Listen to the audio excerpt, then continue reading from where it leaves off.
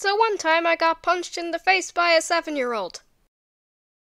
Oh, brother, this guy stinks! So it was my friend Senon's birthday. Vidya was there and we had gone to the playground nearby the house. Everything was going fine until King Dunce, me, saw some people climbing up the slide.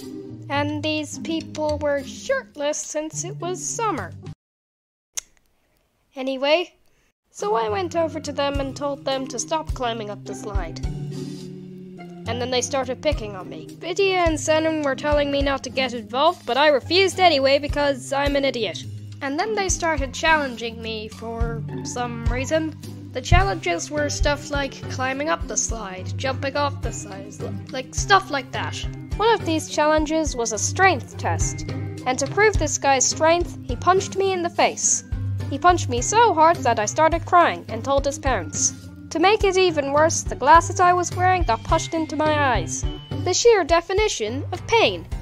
So those guys get in trouble and me, Vidya, and Senon go home acting like nothing ever happened. Now, was that better than last time? No.